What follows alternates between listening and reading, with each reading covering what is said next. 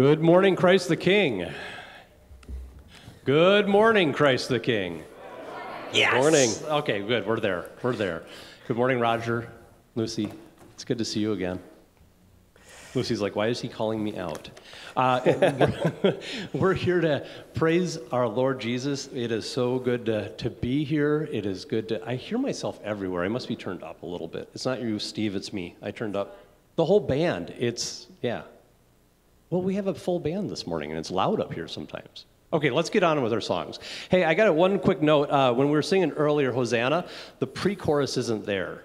So you won't have words for that. Just follow along, or wing it, or sing Watermelon, or whatever you need to do to get us that far. Anyway, you're missing a few words, but we'll get you through it. Let's start out with Change My Heart. Gretchen?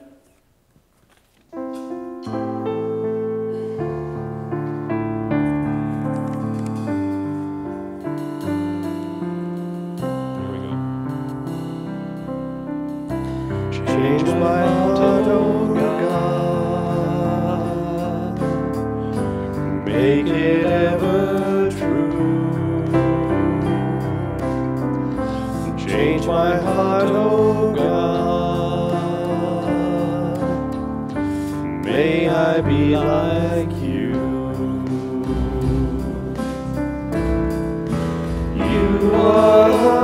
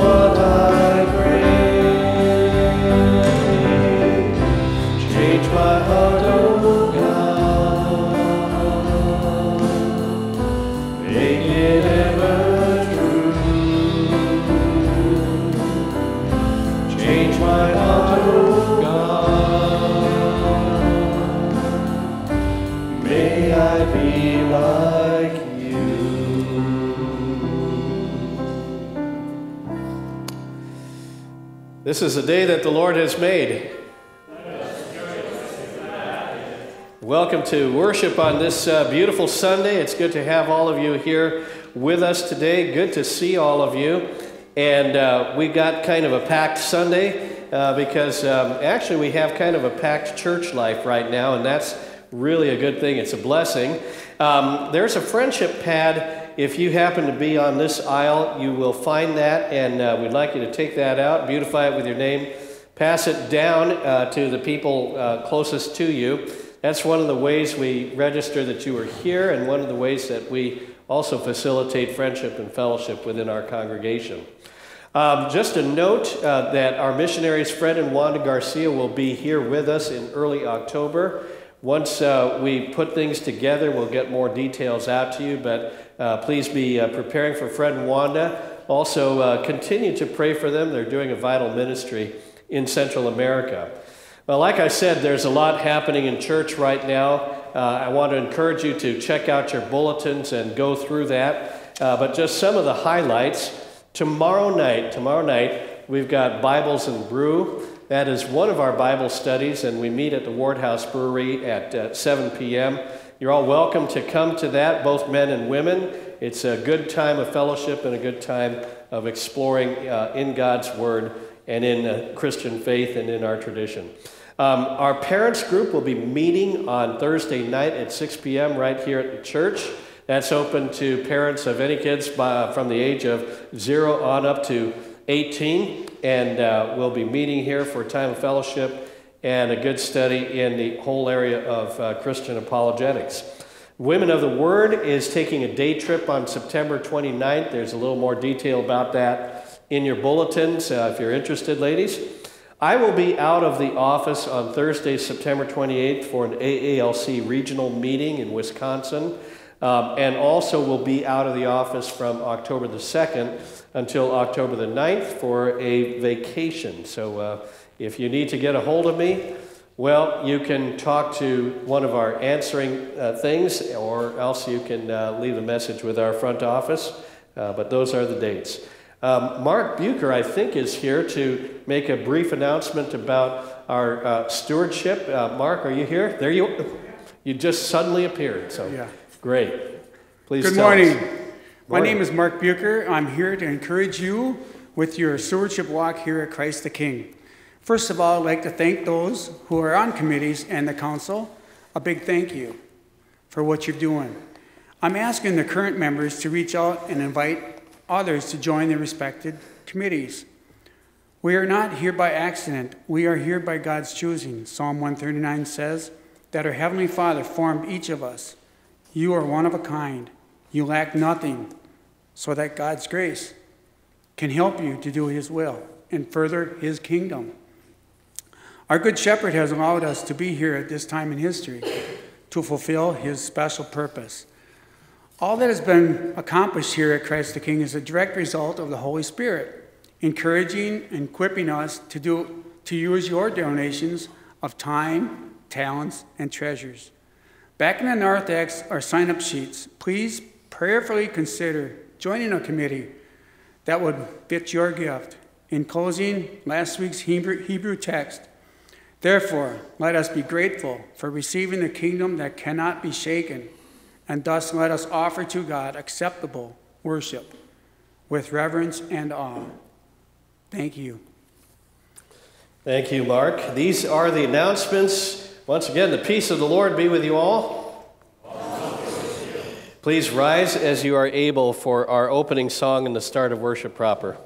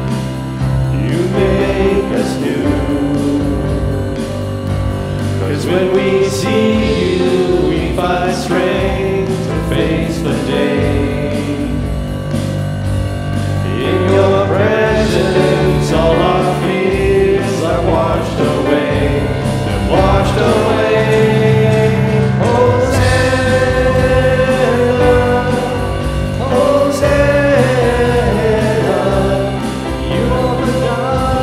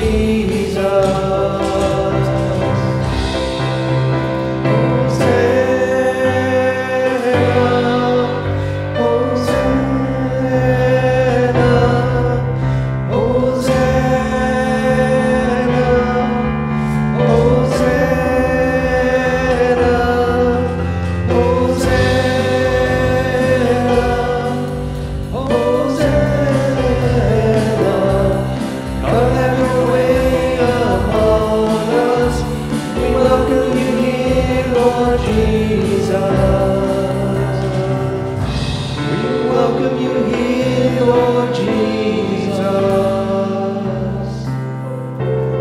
We welcome you here, Lord Jesus.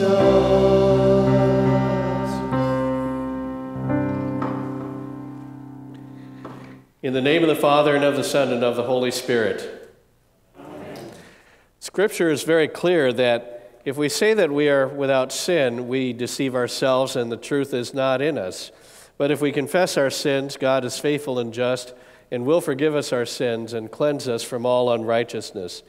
So at this time, please take a few moments in silence as we bring our prayers of confession before the throne of God's grace.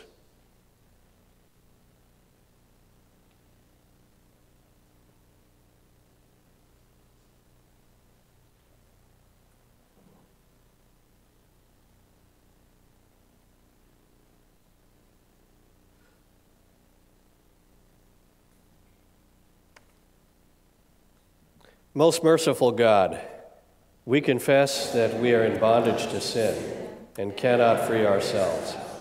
We have sinned against you in thought, word, and deed, by what we have done and by what we have left undone. We have not loved you with our whole heart. We have not loved our neighbors as ourselves. For the sake of your Son, Jesus Christ, have mercy on us. Forgive us, renew us, and lead us, so that we may delight in your will and walk in your ways, to the glory of your holy name. Amen. Almighty God has had mercy on us, and for the sake of his Son, Jesus Christ, and by his blood, he forgives us all our sins.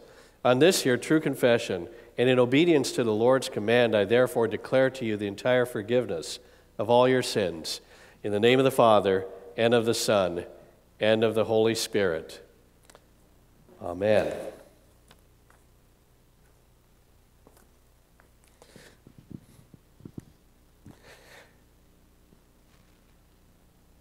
For those of you who, for whom the song was new, we learned this song last week, and we sang it at the beginning and the end of worship. And today we sing this as a response to the grace of God in our Lord Jesus Christ.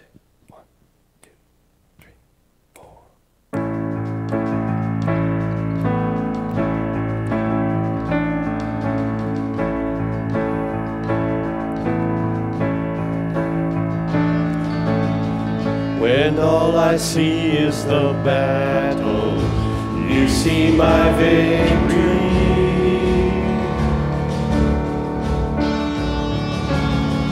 When all I see is a mountain, you see a mountain move.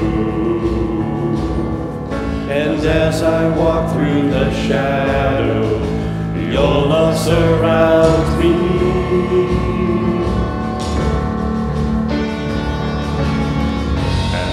There's nothing to fear now, for I am safe with you.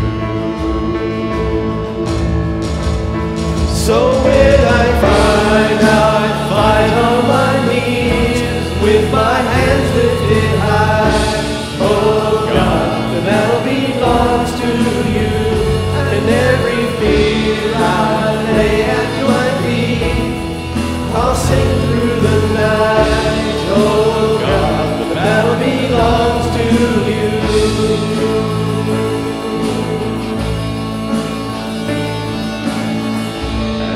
And if you are for me, who can be against me?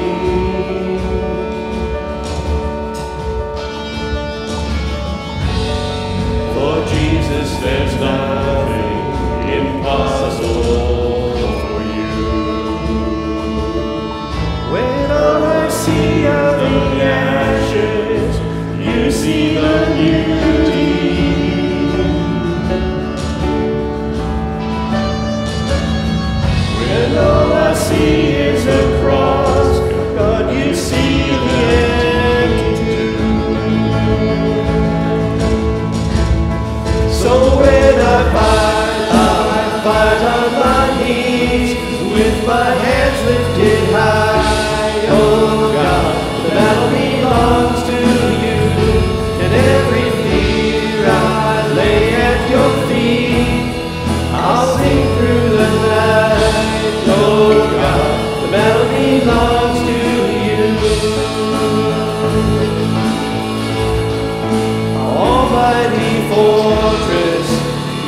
go before us. Nothing can stand against the power of our God. You shine in the shadows, you win every battle. Nothing can stand against the power of our God. And Almighty fortress, you go before us. Nothing can stand against the power of our God. You shine in the shadows, you win every battle. Nothing can stand against the power of our God. So when I fight, I'll fight on my knees with my hands lifted high. Oh God, the battle belongs to you. And every fear I lay at your feet, I'll sing through the night. Oh God, the battle belongs to you. Oh God, the battle belongs to you.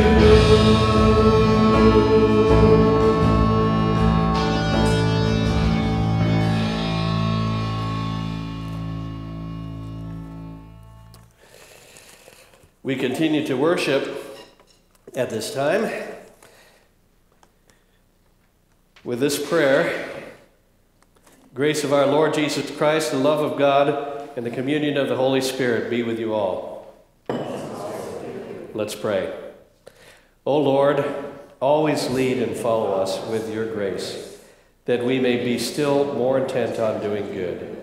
Grant this, we pray, through Jesus Christ, your Son, our Lord, who lives and reigns with you in the Holy Spirit, one God, now and forever. Amen. You may be seated. And at this time, we'll be hearing from God's Word, both Old and New Testament. Our first reading this morning is from Daniel, chapter 7, verses 13 and 14.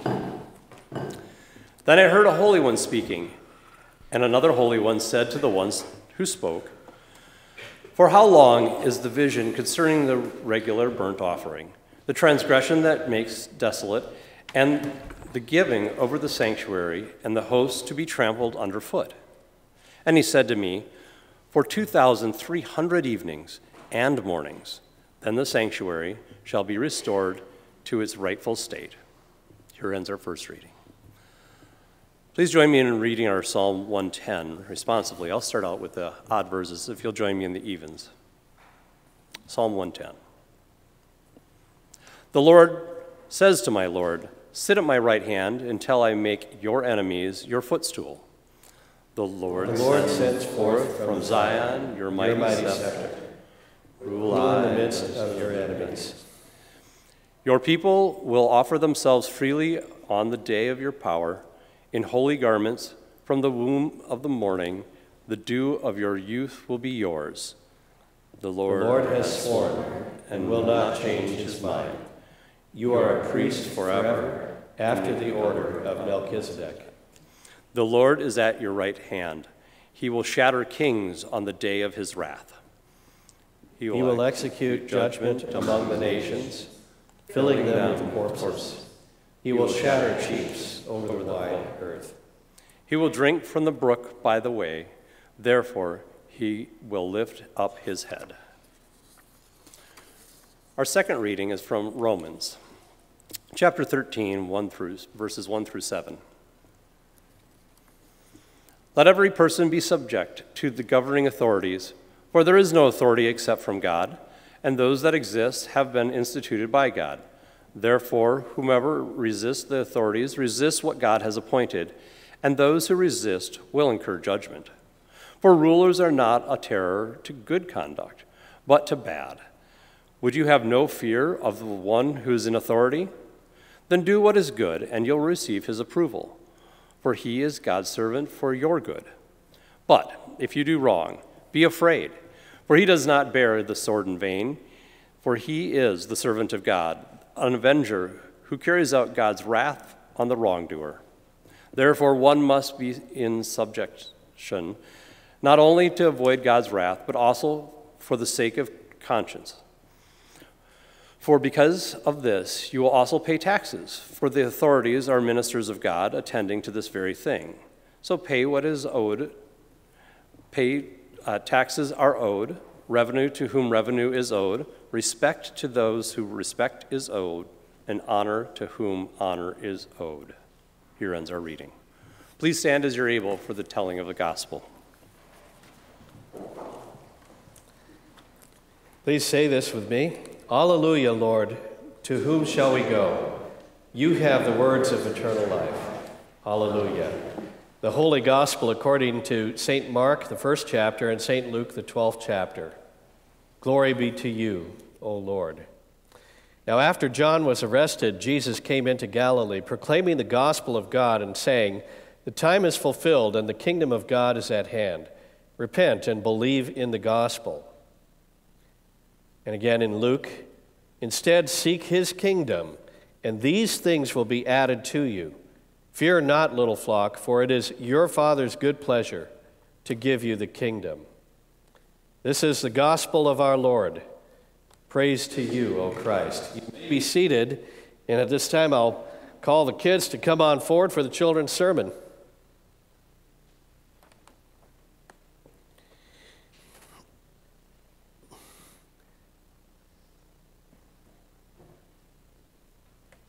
All right, huh? Hey, you guys coming for the children's? That's great. That is great. You know, the children in the children's sermon are just growing up so fast, I don't know. It's great. It's okay, Riker. You can come on down.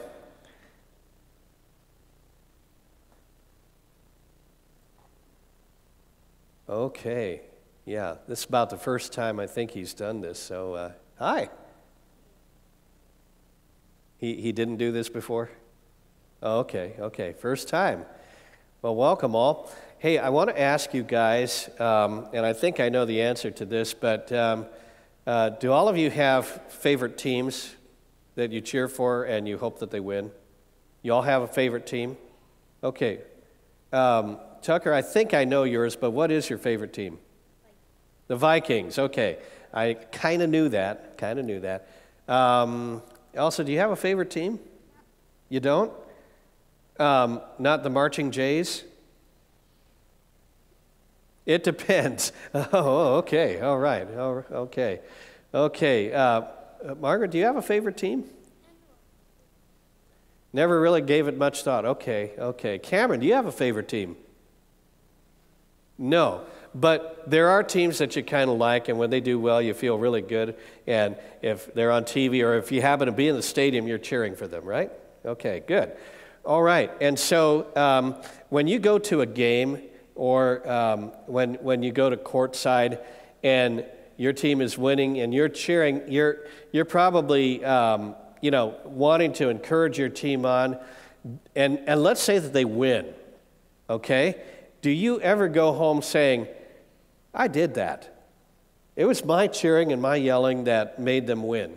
I did that." You don't do that, no. Any of you do that? Any of you think that? Oh, you do, huh? Okay, all right. All right. Well, you know what? That kind of blows my whole children's sermon and my message today, but that's okay. We'll just go with that. The fact of the matter is most people no matter how loud they cheer, they know that they're not the ones actually winning the game. And it's kind of like that with God's kingdom. You're going to hear things in a couple minutes that say that even though we seek for God's kingdom and we pray for it, God's kingdom comes really apart from our seeking and apart from our praying. God's kingdom comes because God wants it to come and because God makes it happen. And it's a gift to us. And so keep that in mind, that no matter how much we cheer, and it's a good thing to cheer, that's our job if we're fans, it's not us, it's the team on the field. And no matter what we do as far as seeking and praying for God's kingdom, God brings it and God makes that happen. All right. I think Riker's going on walkabout right about now and enjoying the space of the sanctuary. It's a good thing. So we're going to pray. So I'm going to ask you to close your eyes, put your hands together, and let's talk to God. Lord Jesus, help us to know that you want us to seek your kingdom and you want us to pray for your kingdom, but you also want us to know that it is you who brings the kingdom. Help us to know that. Help every adult in this room to know that as well. And we ask, Lord, that we would always see your kingdom and the blessings that you bring as a pure gift on your part. We thank you for that, Lord Jesus. We pray all of this in your name, and all God's people said, Amen. Amen. Okay, you guys did really good today. Thank you. Here you go.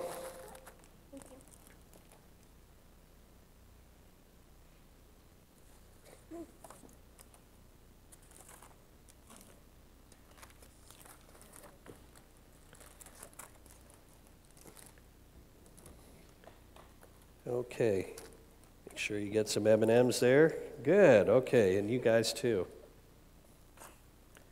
You're here for the M&Ms, right? For the bulletin. For the bulletin. I should know. Okay, thanks.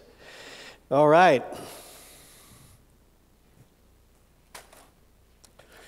Well, once again, the Lord be with you.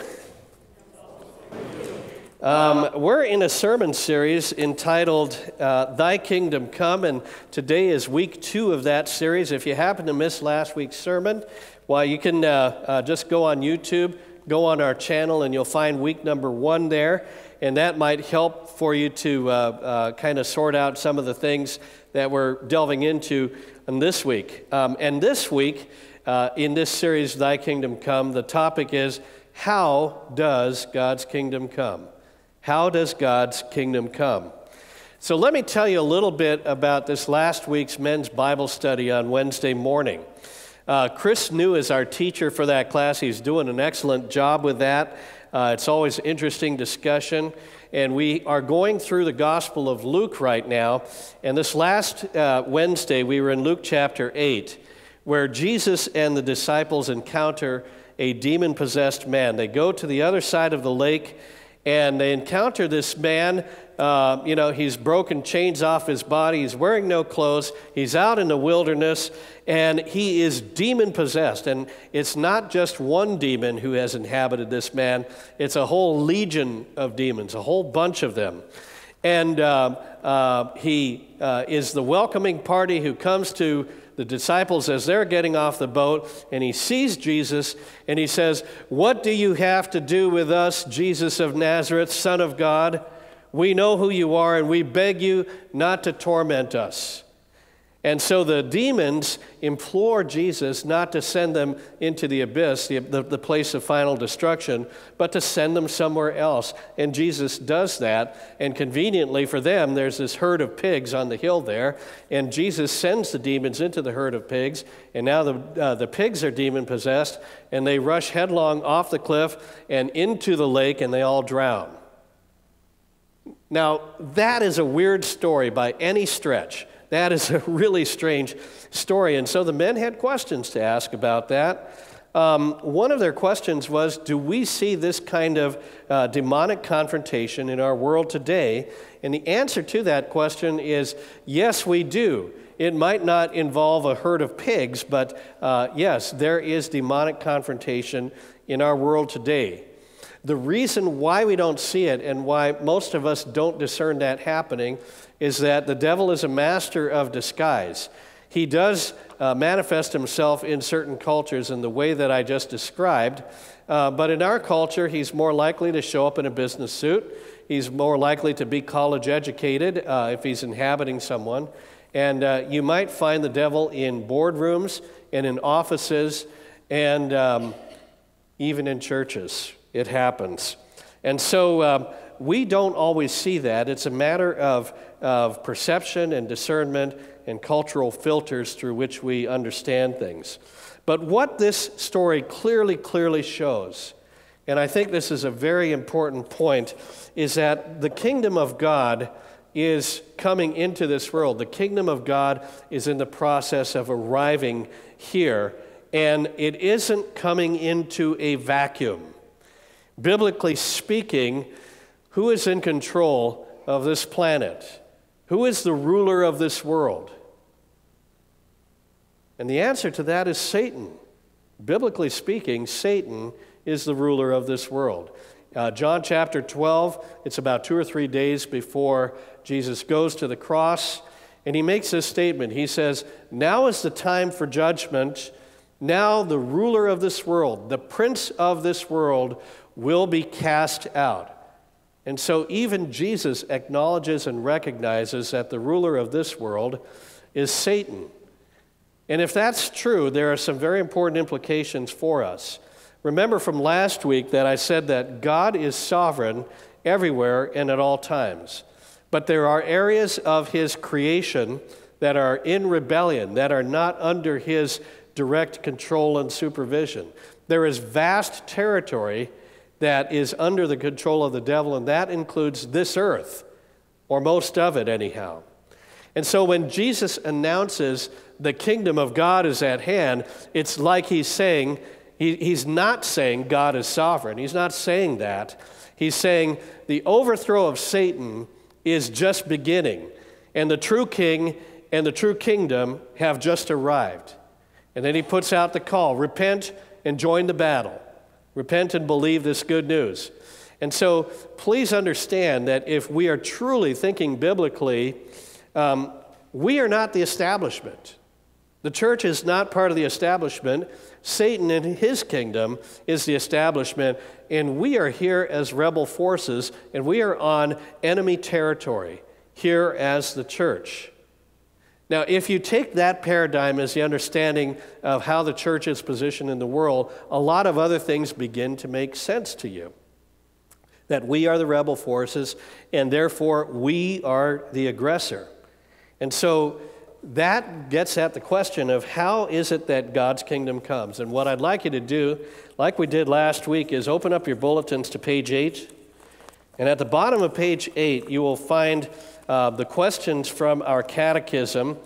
And we did a couple of these last week, but we have a new third question there as well. And so I'm going to read the bold print, you read the italics, and let's do that. Thy kingdom come, what does this mean? The kingdom of God.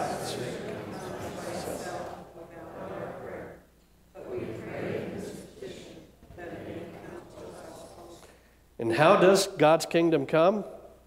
God's kingdom comes when our Heavenly Father gives us His Holy Spirit, so that by His grace we believe His holy word and lead godly lives here in time and there in eternity.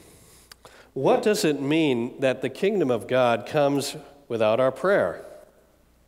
God's gracious rule and reign does not depend on our prayers or efforts.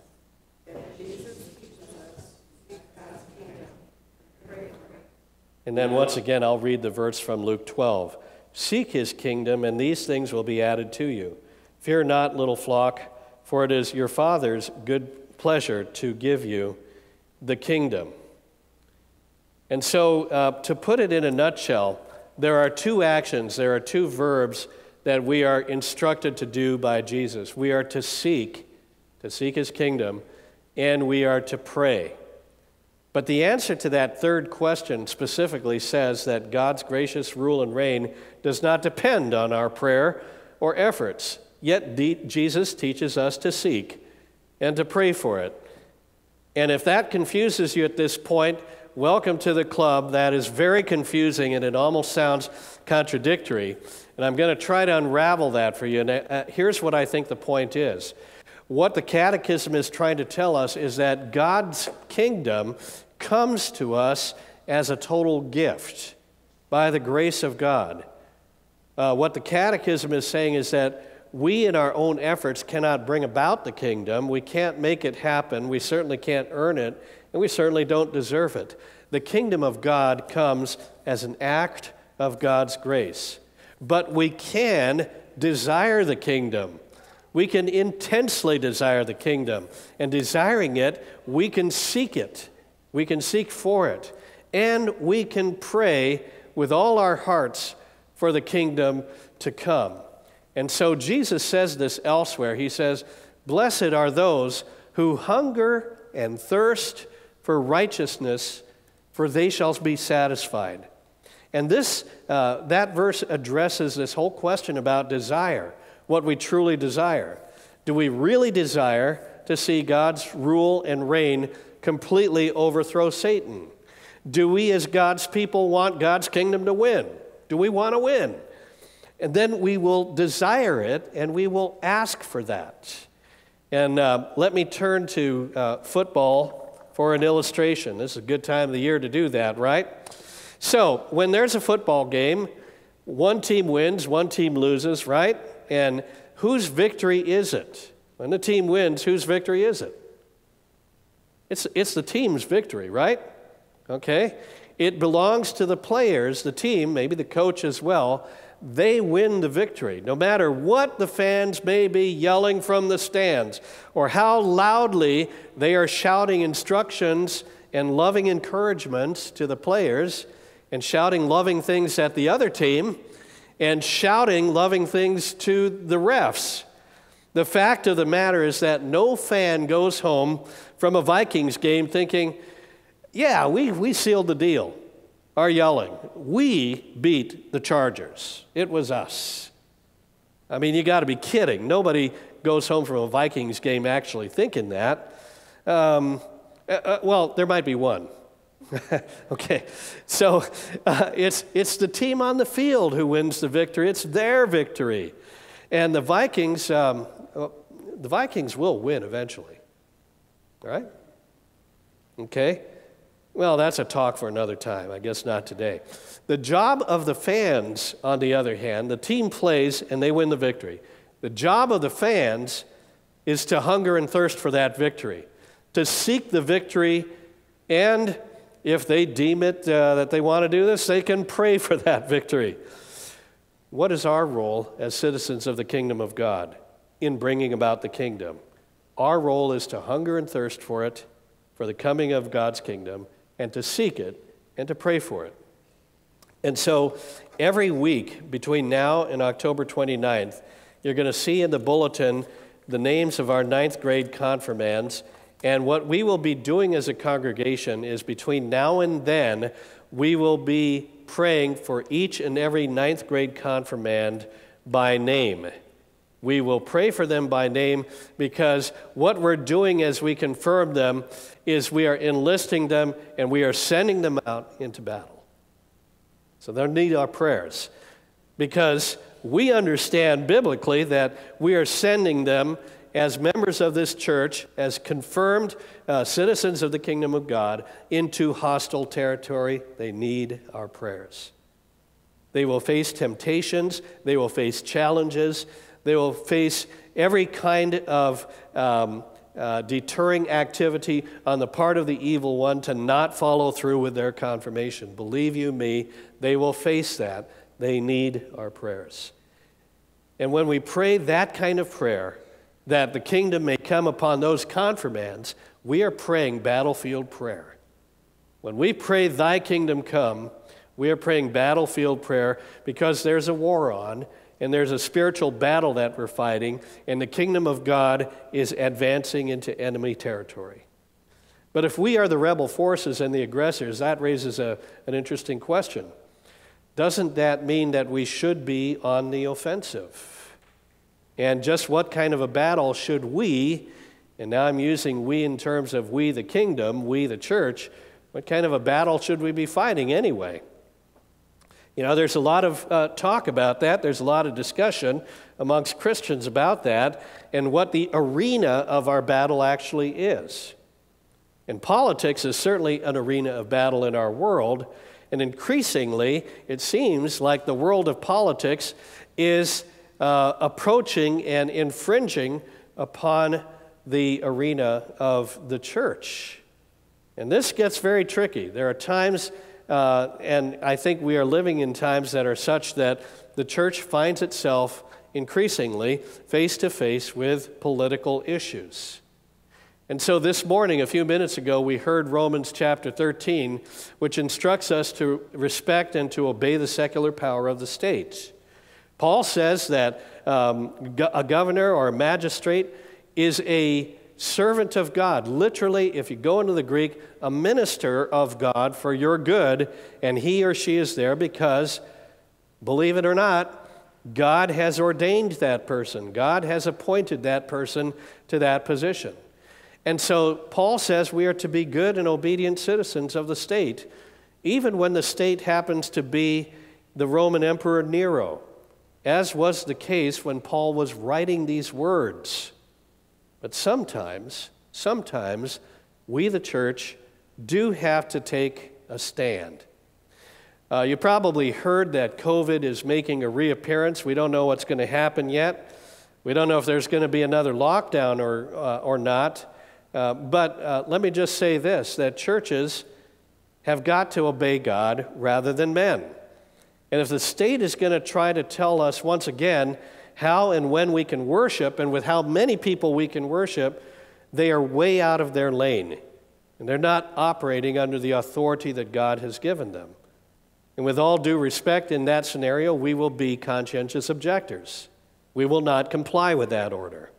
When the state oversteps their authority and arrogates to themselves the moral and spiritual authority of the family, or arrogates to themselves the moral and spiritual authority of the church, then we as families, we as a church, have to take a stand.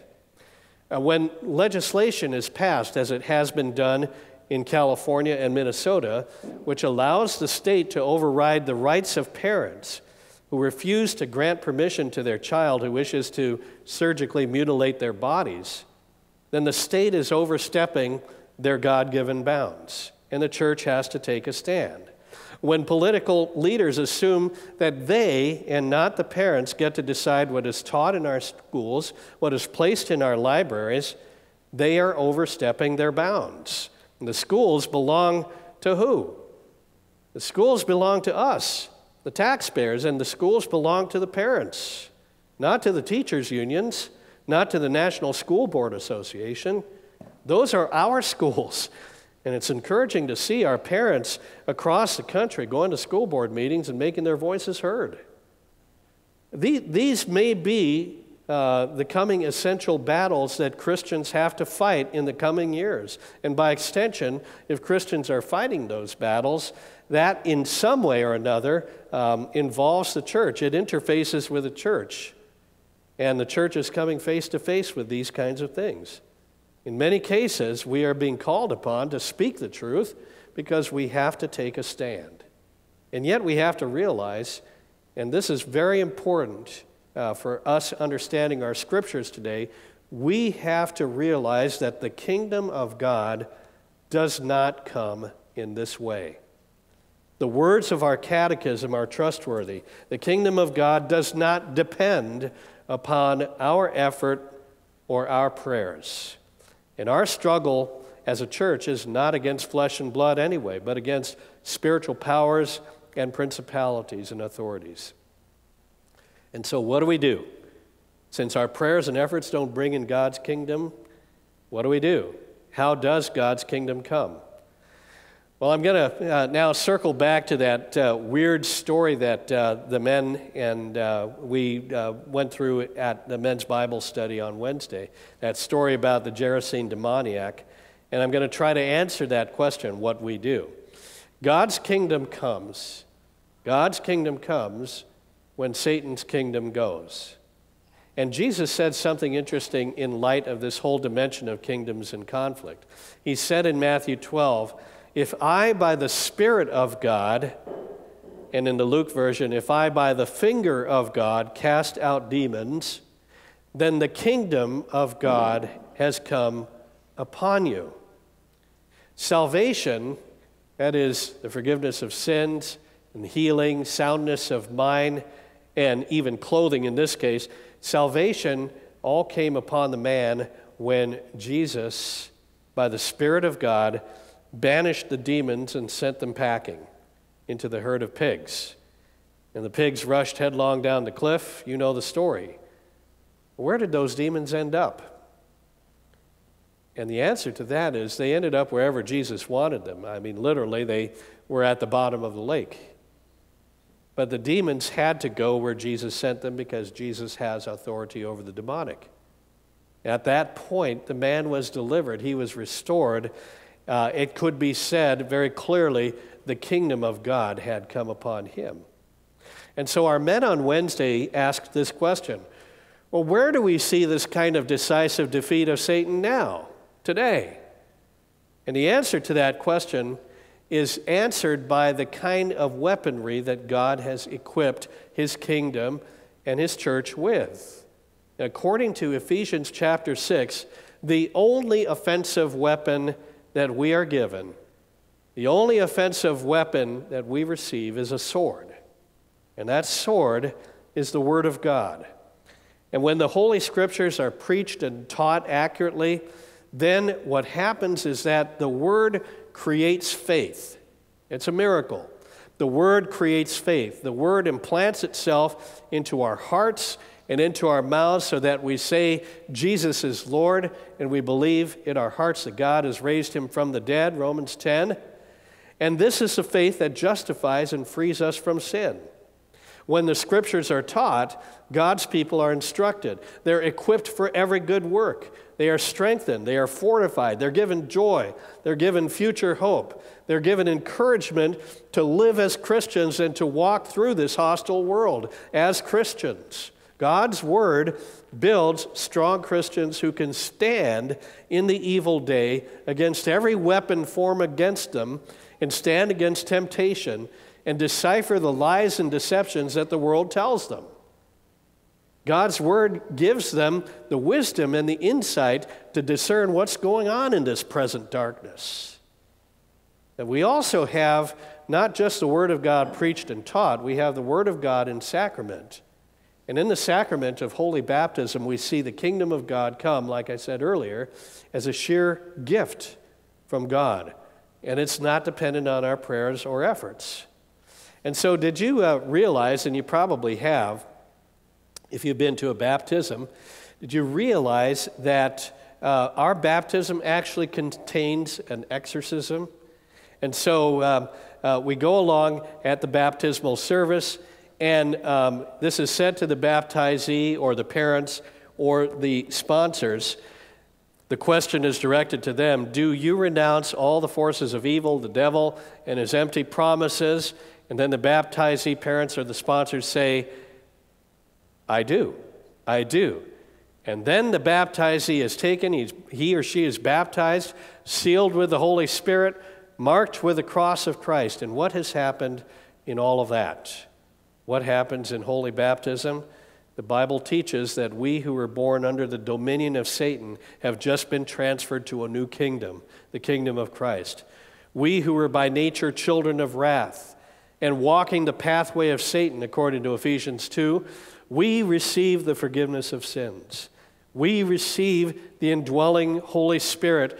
We get delivered to a new kingdom, and Satan, the strong man, is bound by the stronger man, Jesus Christ, who took on the form of a weak man, took on the form of sinful flesh, so that Satan himself was deceived. And Jesus entered Satan's house through crucifixion and his own death. And when he was in Satan's house, he plundered Satan's house of its goods. And the goods are you and me and everyone who is delivered through the waters of baptism. And Christ the crucified becomes Christ the victor. In baptism, God joins people to Jesus' death and resurrection. He gives them a new name. He clothes them in his righteousness, just like that naked Gerasene demoniac was clothed with new clothes. He seats them with Christ at his right hand. And that means that this means that all of you, every one of you who has been baptized has undergone an exorcism. And every one of you who has been baptized is now, by definition and by fact and reality, more than conquerors with Christ over sin and death and the devil. In baptism, if by the Spirit of God Jesus casts out sin and the devil, then the kingdom of God has come upon you. And that's how the kingdom of God comes to us. We're just the fans who enjoy it all. But it is the Lord who brings that victory. As Paul says, and thanks be to God who gives us the victory through our Lord Jesus Christ. And this is, by the way, what evangelism is all about. You know what evangelism is? It's we fans who go out to the world and tell everybody we share the victory. I mean, you know, when your team wins, don't you want to tell somebody? Don't you want to talk about it and share the good news? Of course you do. That's what evangelism is we're simply the fans who are basking in the glory of this victory and wanting to tell everyone we can find about it. You know, our neighbors, our coworkers, our family, the world. That's what evangelism is. And so, I'm going to close on this. If at the end of the day, beloved, you're tired and you're irritated with all the craziness that the world throws at us, all the craziness of the news, and when you become exhausted in your own struggle against sin and temptation, when you're discouraged that your own siblings, that your children, maybe your grandchildren, don't ever make it to church, when this little flock here is defeated, feeling defeated by the lack of results that they see or the lack of volunteers, whatever the case may be, when you and I feel so beaten down by Satan and by sickness and by sadness that we're tempted to just throw in the towel and wonder, what's the point of it all? When we get to that point is when we keep praying, thy kingdom come. Thy kingdom come. And we seek his kingdom and we thirst after it.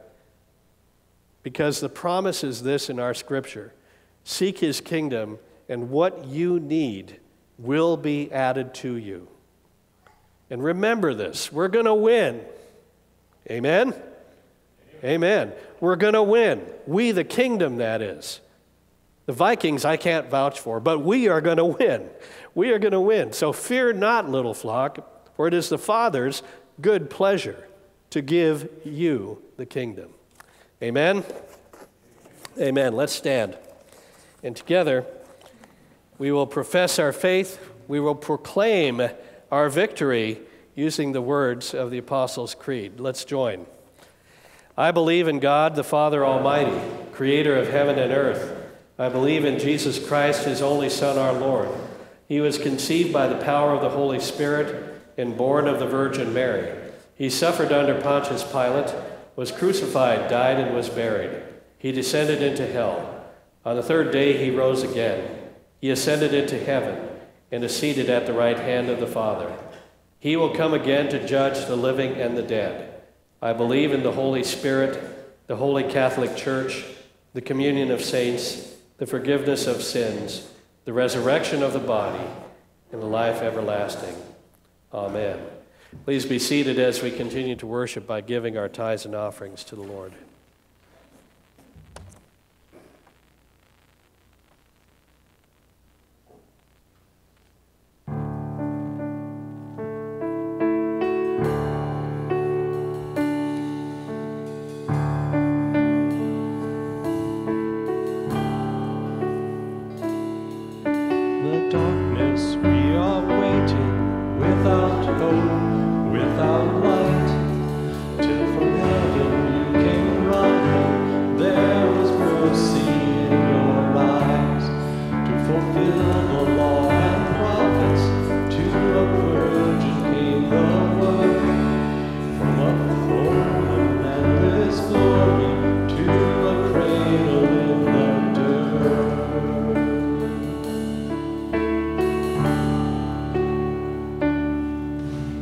Praise our Father.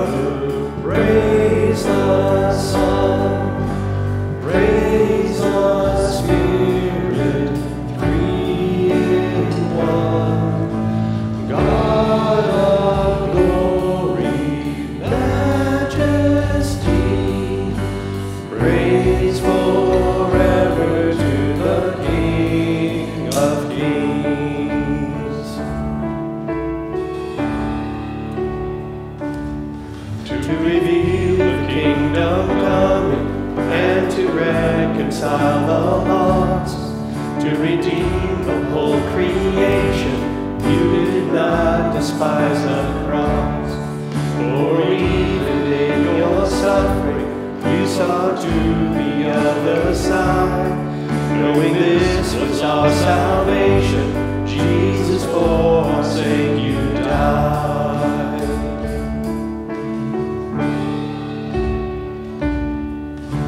Praise the Father, praise the Son, praise the Spirit, three in one. God of glory, majesty, praise forever to the King of Kings.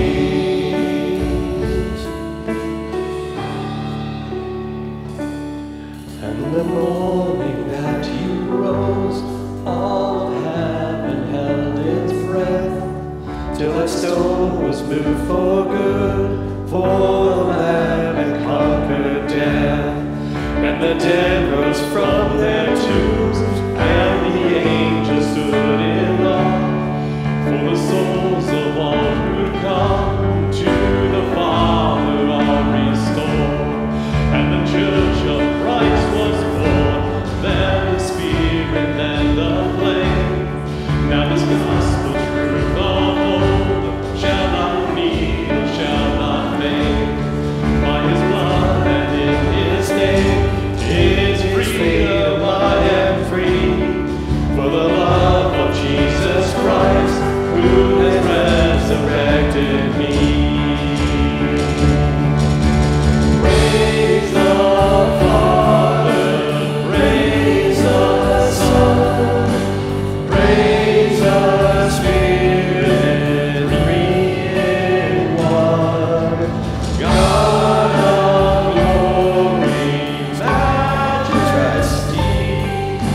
praise forever to the King of Kings.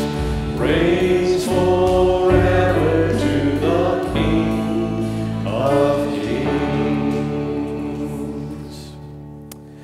Let us pray for the whole church of God in Christ Jesus and for all people according to their needs.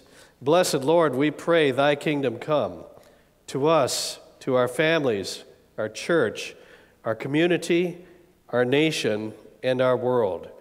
Hear the prayers of your people and further the work of your church, that you may find faith here on earth and amongst us upon your return. Lord, in your mercy, hear our prayer. Lord, we pray for our 9th grade confirmands this morning as they prepare for the rite of confirmation. And we ask, Lord, that you would prepare them and equip them for every good work which they will perform. We pray that you would protect them from the wiles and the strategies of the evil one in the world. And we ask, Lord, that you would walk with them, that you would arm them with the Holy Spirit, and that you would stir up that Holy Spirit within them, that they might be encouraged and moved to seek your kingdom with all their heart and to pray for it. And so this morning, Lord, we pray for Addie Banger, for Owen Honstad, for Trey Jensen, Darius Powell, and for Gavin Nowacki. And ask, Lord, that your mercies, your spirit, and your grace would be upon them. Lord, in your mercy, hear our prayer. And Lord, we pray for those who are needing healing, those who are anticipating medical attention, and those who are recovering. And so today we want to remember before you in our prayers Chelsea Lund, Charlotte Lund, Merlin Preckle, Gerald Thor, Caleb Satterland, Barb Bucher, Kim Culp, Gerald Raymond, Gregory Easton Jr., Cindy Beck, Bill Bridget, Clifford Headland, Art and Mary Thole, Leona Wenzel, Gloria Doss, Merle Williamson, Alice Barassa, June Holman, Eileen Wabner, Nancy Green, Carrie Dale, Mike O'Neill, Ron Severson Sr., Mike Swanberg, Phyllis Swenson, Leland Root, Ruth Hawker, Dale Lokend, and our missionaries Fred and Wanda Garcia. We also this morning want to lift up for special prayer the households of Dan and Betty Granzi and Jerry and Jane Gugesberg and all those we now name in our hearts.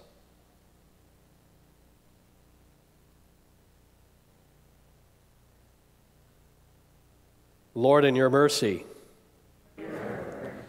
into your hands, Lord, we commend all for whom we pray, trusting in your mercy through Jesus Christ our Lord, who taught us to pray, saying, Our Father, who art in heaven, hallowed be thy name. Thy kingdom come, thy will be done, on earth as it is in heaven. Give us this day our daily bread, and forgive us our trespasses, as we forgive those who trespass against us. And lead us not into temptation, but deliver us from evil. For thine is the kingdom, and the power, and the glory, forever and ever. Amen. Now receive the benediction, the blessing of the Lord. The Lord bless you and keep you. The Lord make his face shine upon you and be gracious unto you. The Lord lift up the light of his countenance upon you and give you peace. And all God's people said, Let's sing out on our closing song, Sing to the King.